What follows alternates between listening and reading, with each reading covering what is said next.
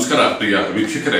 ರಾಜ್ಯ ಬಿಜೆಪಿಯಲ್ಲಿ ತೆರೆಮರೆಯಲ್ಲಿ ಅಂತರ್ಗತವಾಗಿ ಭಾರೀ ವಿದ್ಯಮಾನ ನಡೀತಾ ಇದೆ. ಬೆಂಗಳೂರಿನಲ್ಲಿ ಇವತ್ತು ಭಾರತೀಯ ಜನತಾ ಪಕ್ಷದ ಶಾಸಕರು ಸಭಾಧ್ಯಕ್ಷರ ವಿರುದ್ಧ ಅವಿಶ್ವಾಸವನ್ನು ತರುವ ಮಟ್ಟಿಗೆ ಒಂದು ಡ್ರಾಸ್ಟಿಕ್ ಸ್ಟ್ಯಾಂಡ್ ಅನ್ನು ತೆಗೆದುಕೊಂಡು ರಾಜ್ಯಪಾಲರು ಹೋದ್ರು. ಅವರ ಜೊತೆಗೆ ಕುಮಾರಸ್ವಾಮಿ ಇತ್ತು. This is most important. ಎರಡನೇದು, ಮತ್ತೊಂದು ಕಡೆ ದೆಹಲಿಯಲ್ಲಿ ಯಡಿಯೂರಪ್ಪ ಅವರ ಪುತ್ರ ಪ್ರಭಾವಿ ನಾಯಕ ವಿಜೇಂದ್ರ ಅವರು ಪಕ್ಷದ ರಾಷ್ಟ್ರೀಯ ಅಧ್ಯಕ್ಷ ನಡ್ಡಾ ಅವರನ್ನ ಭೇಟಿ ಮಾಡಿದ್ರು. ಗೃಹ ಸಚಿವ ಅಮಿತ್ ಶಾ ಅವರನ್ನ ಭೇಟಿ ಮಾಡಿ ಮಾತುಕತೆ ನಡೆಸಿ ಟ್ವೀಟ್ ಅನ್ನ ಮಾಡಿ ಗಮನ ಸೆಳೆದರು. ಅಂದ್ರೆ ಎಲ್ಲೋ ಒಂದ್ ಕಡೆ ಬಿಜೆಪಿಯ ವಿದ್ಯಮಾನಗಳು, ಪಾರ್ಟಿ ಪ್ರೆಸಿಡೆಂಟ್ ಇರ್ಬೋದು, ಲೀಡರ್ ಆಫ್ ಅಪೋಸಿಷನ್ ಇರ್ಬೋದು, ಬಿಜೆಪಿ JDS ಅಲಯನ್ಸ್ ಇರ್ಬೋದು, ತನ್ನ ಪಾಡಿಗೆ ಒಂದು ಶೇಪ್ ಅನ್ನ ಪಡಿತಾ ಇದೆಯಾ, ಕ್ರಮೇಣ ಅದನ್ನ ನಿಯಂತ್ರಣಕ್ಕೆ ಪಕ್ಷವನ್ನು ತೆಗೆದುಕೊಳ್ಳುವ ನಿಟ್ಟಿನಲ್ಲಿ ವಿದ್ಯಮಾನಗಳು ನಡೀತಾ ಇದ್ದಾವ ಅನ್ನೋ ಒಂದು ಪ್ರಶ್ನೆ ಎದುರಾಗಿದೆ. ಈ ಬಗ್ಗೆ ಇಂದಿನ ಮಾತು ಮಂಥನ. ಸ್ನೇಹಿತರೆ, ರಾಜ್ಯ ಬಿಜೆಪಿನಲ್ಲಿ ಇವತ್ತು ಭರ್ಜರಿ ವಿದ್ಯಮಾನ.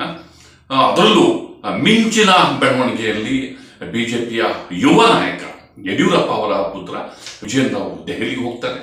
ದೆಹಲಿಯಲ್ಲಿ ಬಿಜೆಪಿ ರಾಷ್ಟ್ರೀಯ ಅಧ್ಯಕ್ಷ ನಡ್ಡಾ ಅವರನ್ನ ಭೇಟಿ ಮಾಡ್ತಾರೆ.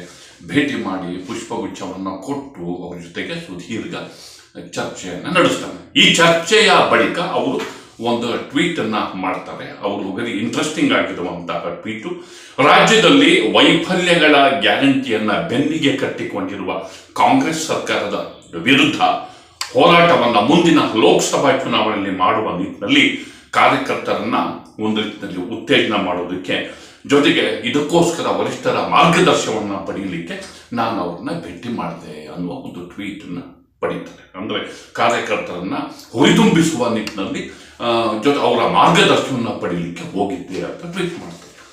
ರಾಷ್ಟ್ರೀಯ ಅಧ್ಯಕ್ಷನ ಭೇಟಿ ಮಾಡ್ತಾರೆ. ನೋಡಿ, ಇಲ್ಲಿ ಲೀಡರ್ ಆಫ್ ಅಪೋಸಿಷನ್ ನನಗೆ ಬೇಕು, ಅಸೆಂಬ್ಲಿ ನಡೆದಿದೆ, ಅವರು MLA.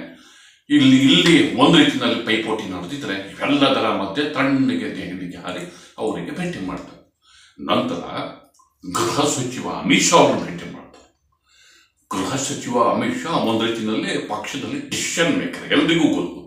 ಅವರಿಗೆ ಭೇಟಿ ಮಾಡಿ ಟಿಪ್ ಟಾಪ್ ಆಗಿ ಸೂಟ್ ಹಾಕೊಂಡು ಚೆನ್ನಾಗಿ ಒಂದು ಗಮನ ಸೆಳೆದು ಮುಗುಳ್ನಾಕು ತುಂಬಾ ಗಮನ ಸೆಳೆಯುತ್ತೆ. ಮತ್ತು ಆ ಫೋಟೋ ಇಡೀ ಬಿಜೆಪಿನಲ್ಲಿ ತರಂಗಗಳನ್ನು ಎಬ್ಬಿಸುತ್ತೆ.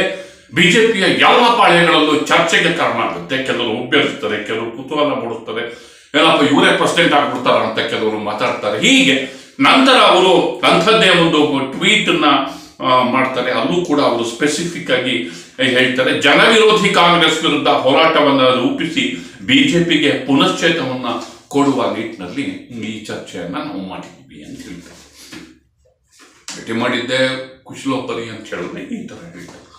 ಇದು ವೆರಿ ಈ ಟ್ವೀಟು, ಈ ಫೋಟೋ ಮತ್ತು ಟ್ವೀಟಿನ ಕಾಂಬಿನೇಷನ್ ಸಾಕಷ್ಟು ಚರ್ಚೆಗೆ, ಕುತೂಹಲಕ್ಕೆ, ಗಾಸಿಪಿಗೂ ಕೂಡ ಕಾರಣ ಆಗುತ್ತೆ. ಇದೇನಿದು ಒಂದು ಹೊಸ ತಲೆಮಾರಿಗೆ ಏನಾದ್ರು ಬಿಜೆಪಿಯ ಲೀಡರ್ಶಿಪ್ ಕೊಡ್ತಿದ್ದಾರ ಅನ್ನುವ ಮಟ್ಟಿಗೆ ಬಿಜೆಪಿನಲ್ಲಿ ಸಾಕಷ್ಟು ಚರ್ಚೆ ಆಗುತ್ತೆ. ನಾವು ಕುತೂಹಲಕ್ಕೆ ವಿಜೇಂದ್ರ ಅವ್ರನ್ನ ನಾವು ಕಾಂಟ್ಯಾಕ್ಟ್ ಮಾಡಿದಾಗ ಅವರು ನಗ್ತಾರೆ. ಇಲ್ಲ, ಹೋಗಿದ್ ನಿಜ, ಮಾತಾಡ್ಸಿದ್ದು ನಿಜ, ಅದಕ್ಕೆ ವಿಶೇಷ ಅರ್ಥವನ್ನ ಕಲ್ಪಿಸುವ ಅಗತ್ಯ ಇಲ್ಲ. ನಾನು MLA ಆದ್ಮೇಲೆ ಹೋಗಿರ್ಲಿಲ್ಲ, ಮಾತಾಡ್ಸಿರ್ಲಿಲ್ಲ, ಅವರ ಆಶೀರ್ವಾದವನ್ನ ಪಡಿಲಿಕ್ಕೆ ಹೋದೆ, ಭೇಟಿ ಮಾಡಿದೆ, ಅವರ ಆಶೀರ್ವಾದವನ್ನ ಪಡ್ಕೊಂಡು ವಾಪಸ್ ಆದೆ ಅಷ್ಟೇ ಹೊರತು ಅದನ್ನ ಮೀರಿದ ಯಾವುದೇ ಡೆವಲಪ್ಮೆಂಟ್ ಇಲ್ಲ. ಅದನ್ನ ಮೀರಿ ಇದಕ್ಕೆ ಯಾವುದೇ ಅರ್ಥವನ್ನ ಕೊಡಬೇಡಿ ಅಂತ ಹೇಳಿದ್ದಾರೆ. ನೋಡೋಣ.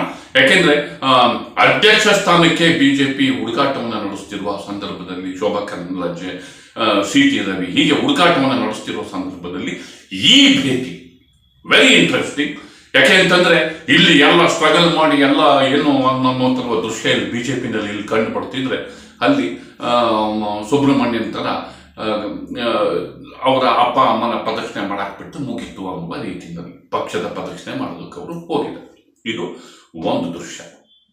ಈತ ಬೆಂಗಳೂರಿಗೆ ಬಂದ್ರೆ ಬಿಜೆಪಿ ಸಭಾಧ್ಯಕ್ಷರ ಉಪಸಭಾಪತಿಗಳ ಅವರ ಪೀಠದ ಮುಂದೆ ಅಲ್ಲಿ ಆ ಪೇಪರ್ ಅನ್ನು ಹರಿದು ಹಾಕಿ ಕೋಲಾಹಲವೆಬ್ಬಿಸಿದ ವಿದ್ಯಮಾನದ ಬಳಿಕ ಇವತ್ತು 10 ಜನ MLA ಸಸ್ಪೆಂಡ್ ಮಾಡಿದ ಬಳಿಕ ಇವತ್ತು ಅವ್ರು ಯಾರು ಹೋಗ್ಲೇ ಇಲ್ಲ, ಅಧಿವೇಶನಕ್ಕೆ ಹೋಗ್ಲೇ ಇಲ್ಲ. ಬದಲಿಗೆ ಅಧಿವೇಶನದ ಹೊರಗೆ ಇಂಟ್ರೆಸ್ಟಿಂಗ್ ಅನಿಸ್ಕೊಳ್ಳೋ ವಿದ್ಯಮಾನಗಳು ನಡೆದು, ಈ ವಿದ್ಯಮಾನ ಏನು ಅಂತಂದ್ರೆ ಸಭಾಧ್ಯಕ್ಷರ ವಿರುದ್ಧವೇ ಅವಿಶ್ವಾಸವನ್ನ ತರುವ ಮಟ್ಟ. ಮಟ್ಟಿಗೆ ಮತ್ತೊಂದು ದಿಕ್ಕಲ್ಲಿ ಅಂದ್ರೆ ಯಾವುದೇ ಕಾರಣಕ್ಕೆ ನಾವು ಈ ವಿಚಾರದಲ್ಲಿ ಕಾಂಪ್ರಮೈಸ್ ಆಗಲ್ಲ ಅಂದ್ರೆ ಸ್ಪೀಕರ್ ಅನ್ನ ಪ್ರಶ್ನೆ ಮಾಡುವ ನಿಟ್ಟಿನಲ್ಲಿ ಬಿಜೆಪಿ ಒಂದು ಡ್ರಾಸ್ಟಿಕ್ ಸ್ಟೆಪ್ ಅನ್ನ ತಗೊಂಡು ಅವರ ವಿರುದ್ಧವೇ ಅವಿಶ್ವಾಸ ನಿರ್ಣಯವನ್ನ ಮಂಡಿಸಿ ಅದನ್ನ ವಿಧಾನಸಭೆಯ ಕಾರ್ಯದರ್ಶಿಗಳಿಗೆ ಅದನ್ನ ರವಾನೆಯನ್ನ ಮಾಡಿದಂತಹ ಪತ್ರವನ್ನು ಕೊಟ್ಟರು. ಇದರಿಂದಾಗಿ ಈ ಅಧಿವೇಶನದ ಜಟಾಪಟಿ ಒಂದು ಡೆಡ್ ಲಾಕ್ ಅನ್ನುವ ಹಂತಕ್ಕೆ ಬಂದು ತಲುಪಿತು. ಇವತ್ತು ಸಿಎಂ ರಿಪ್ಲೈ ಕೊಡಬೇಕಾದ್ರೆ ಅವ್ರು ಬರ್ಬೋದೇನೋ ಅಂತ ನಿರೀಕ್ಷೆ ಮಾಡಲಾಗಿತ್ತು. ಡೆಡ್ ಲಾಕ್ ಹಂತಕ್ಕೆ ತಲುಪಿತು. ಈ ಬಗ್ಗೆ ಬಸವರಾಜ ಬೊಮ್ಮಾಯಿ ಅವರು ಮಾತಾಡ್ತಾರೆ.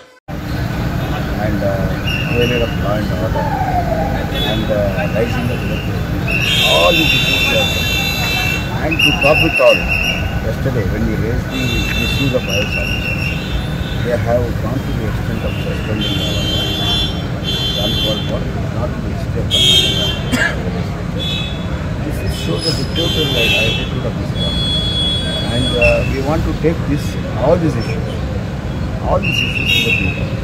So today we are putting dharna and then going to the government. And we will also apprise the Union Home Minister regarding law and order in the state. And then party will take all these issues to the people. So the speaker, before you had a plan of going to the governor, the UT Khadar has already visited the governor just now. He says that I wanted to... That's okay. It is free to meet governor. We are going to tell the actual facts. Because the speaker has really lost all the moral right when he attended the Congress-led political dinner party, and he was stopped in the gate for 20 minutes. And without caring for the honor of the position of the speaker, he was waited 20 minutes and then he went.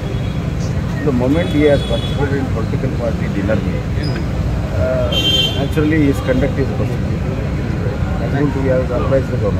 ಈ ನಂತರ ಏನಾಯ್ತು, ಇಷ್ಟಕ್ಕೆ ಬಿಡಲಿಲ್ಲ. ಬಿಜೆಪಿಯ ಶಾಸಕರು ವಿಧಾನಸೌಧದ ಮುಂದೆ ಇರುವ ಗಾಂಧಿ ಪ್ರತಿಮೆ ಬಳಿ ಧರಣಿ ಕೂತರು.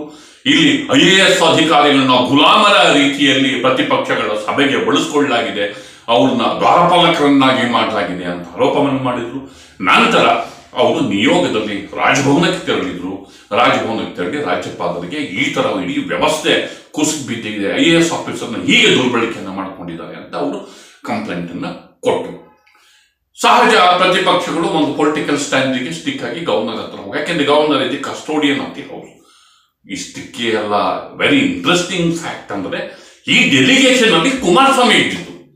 ಅಂದ್ರೆ JDS ಮತ್ತು ಬಿಜೆಪಿ ಈ ಪ್ರತಿಭಟನೆಯನ್ನು ರೂಪಿಸುವುದರಲ್ಲಿ ಪರಸ್ಪರ ಇನ್ನಷ್ಟು ಹತ್ತಿರ ಆಗುವುದರ ಮೂಲಕ ಇವೆರಡು ಒಂಥರ ಕ್ಲೋಸ್ ಫ್ರೆಂಡ್ಸ್ ಮತ್ತು ಮೈತ್ರಿ ಇನ್ನೇನು ಖಚಿತ ಎನ್ನುವ ಸುಳಿವನ್ನ ಒಂದು ತಂತಾನೆಗೆ ಮೈತ್ರಿ ನ್ಯಾಚುರಲ್ ಮೈತ್ರಿಯಾಗಿ ರೂಪಾಂತರ ಆಗ್ತಿರೋದು ಇವತ್ತಿನ ಮತ್ತೊಂದು ಡೆವಲಪ್ಮೆಂಟ್. ಈ ಮೈತ್ರಿ ಎಷ್ಟೊಂದು ಕ್ಲೋಸ್ ಅಂತಂದ್ರೆ ಜನತಾ ಪಾರ್ಟಿಯ ಹೆಡ್ಲೈನ್ ಇರುವಂತಹ ಲೆಟರ್ ಹೆಡ್ ಅಲ್ಲಿ, ಅವರ ಹೆಸರು ಲೆಟರ್ ಹೆಡ್ ಅಲ್ಲಿ ಕುಮಾರಸ್ವಾಮಿ ಸೈನ್ ಮಾಡಿ ಗವರ್ನರಿಗೆ ಕೊಟ್ಟು, ಸಾಮಾನ್ಯವಾಗಿ ಏನೇ ಕ್ಲೋಸ್ ಇದ್ರು ಕೂಡ ಅವ್ರದೊಂದು ಲೆಟರ್ ಇದ್ದು ಇವ್ರದೊಂದು ಲೆಟರ್ ಇದ್ದು ಅವ್ರಿಗೆ ನಾವು ಸಪೋರ್ಟು ಇವ್ರಿಗೆ ನಾವು ಸಪೋರ್ಟು ಅಂತ ಪ್ರತ್ಯೇಕ ಲೆಟರ್ ತಗೊಂಡು ಒಟ್ಟಿಗೆ ಹೋಗಿ ಆ ಲೆಟರ್ಸ್ ಅನ್ನು ಕೊಡೋದು ಸಂಪ್ರದಾಯ. ಆದ್ರೆ ಆ ಲೆಟರ್ ಅಲ್ಲಿ Kumaraswamy sign, BJP letter Kumaraswamy sign ಮಾಡಿದ್ರು. ಹೀಗಾಗಿ ಅದೊಂದು ಇಂಟ್ರೆಸ್ಟಿಂಗ್ ಡೆವಲಪ್ಮೆಂಟ್. ಅಂದ್ರೆ ಕಣ್ಣಿಗೆ ಕಾಣುವುದೊಂದು ಅದು ಕ್ರಮೇಣ ಹೇಗೆ ಒಂದು ಸೂತ್ರವಾಗಿ ಮೈತ್ರಿಯಾಗಿ ಹೇಗೆ ರೂಪುಗೊಂಡಿದೆ ಅನ್ನೋದಕ್ಕೆ ಬಿಜೆಪಿನಲ್ಲಿ ಏನೆಲ್ಲ ಡೆವಲಪ್ಮೆಂಟ್ ಆಗ್ತಾ ಇದೆ ಅನ್ನೋದಕ್ಕೆ ಇವತ್ತಿನ ಚಟುವಟಿಕೆಗಳು. ಅಂದ್ರೆ ಈ ಒಂದು ಉಪಸಭಾಪತಿಯ ಪೀಠದ ಮುಂದೆ ಹೋಗಿ ಪೇಪರ್ ಎಸೆದ ಘಟನೆ, ಅದಕ್ಕೆ ಎದುರಾಗಿ 10 ಮಂದಿ ಶಾಸಕರನ್ನ ಅಮಾನತು ಮಾಡಿರುವ ಘಟನೆ ಒಂದು ಪೊಲಿಟಿಕಲ್ ಸೂತ್ರವಾಗಿ ರೂಪಾಂತರ ಆಗ್ತಿರೋದಕ್ಕೆ ಈ ವಿದ್ಯಮಾನ ಸಾಕ್ಷಿಯಾಗಿದೆ. ಮುಂದೆ ಇವೆಲ್ಲ ಅಧಿಕೃತ ಸ್ವರೂಪ ಪಡೆದು ಪಕ್ಷದ ಅಧ್ಯಕ್ಷರು ಯಾರಾಗ್ತಾರೆ, ಲೀಡರ್ ಆಫ್ ಅಪೋಸಿಷನ್ ಯಾರಾಗ್ತಾರೆ ಅನ್ನೋದನ್ನ ನಾವು ಕಾದು ನೋಡ್ಬೇಕಾಗಿದೆ. ಆದರೆ ಒಂದು ಪ್ರತಿಪಕ್ಷ ನಾಯಕರಿಲ್ಲದೆ ರಾಜ್ಯಪಾಲರ ಜಂಟಿ ಅಧಿವೇಶನ ನಡೀತು. ಪ್ರತಿಪಕ್ಷ ನಾಯಕರಿಲ್ಲದೆ ರಾಜ್ಯಪಾಲರ ಭಾಷಣದ ಮೇಲಿನ ಉತ್ತರವನ್ನು ಸಿಎಂ ಕೊಟ್ಟರು. ಪ್ರತಿಪಕ್ಷ ನಾಯಕರಿಲ್ಲದೆ ಬಜೆಟ್ ಪ್ರೆಸೆಂಟ್ ಮಾಡಿದ್ರು. ಪ್ರತಿಪಕ್ಷ ನಾಯಕರಿಲ್ಲದೆ ಬಜೆಟ್ ಆರಂಭ ಆಯಿತು, ಬಜೆಟ್ ಮೇಲೆ ಚರ್ಚೆ ಆರಂಭವಾಯಿತು. ಪ್ರತಿಪಕ್ಷ ನಾಯಕರಿಲ್ಲದೆ ಸಿಎಂ ಬಜೆಟ್ ರಿಪ್ಲೈನು ಕೊಟ್ಟಾಗಿ ಅಧಿವೇಶನವೇ ಮುಗಿಯುವ ಹಂತಕ್ಕೆ ಬಂತು. ಪ್ರತಿಪಕ್ಷ ನಾಯಕರಾಗಿಲ್ಲ. ಅಂದ್ರೆ ವಿರೋಧ ಪಕ್ಷದ ನಾಯಕರಿಲ್ಲದೆ ಒಂದು ಮುಖ್ಯ ಅಧಿವೇಶನದ ಒಂದು ಮುಖ್ಯ ಭಾಗ ಹೋಯಿತು ಅನ್ನೋದು ಸಂಸದೀಯ ಇತಿಹಾಸದಲ್ಲಿ ಒಂದು ದಾಖಲೆನೋ ಅಥವಾ ಕಪ್ ಚುಕ್ಕಿನೋ ಗೊತ್ತಿಲ್ಲ, ಅಂಥದ್ದೊಂದು ವಿದ್ಯಮಾನ ನಡೀತು. ಸೊ ಇನ್ನು ಬರುವ ದಿನಗಳ ಡೆವಲಪ್ಮೆಂಟ್ಸ್ಗಳನ್ನ ನಾವು ಕಾದು ನೋಡ್ತಾ ನನ್ನ ಮಾತನ್ನು ಮುಗಿಸ್ತೇನೆ. ದಯವಿಟ್ಟು ಈ ಪೋಸ್ಟ್ ನೋಡಿ, ಲೈಕ್ ಮಾಡಿ, ಶೇರ್ ಮಾಡಿ, ಸಬ್ಸ್ಕ್ರೈಬ್ ಮಾಡೋದಕ್ಕೆ ಮರಿಬೇಡಿ ಗೆಳೆಯರೆ. ನಮಸ್ಕಾರ.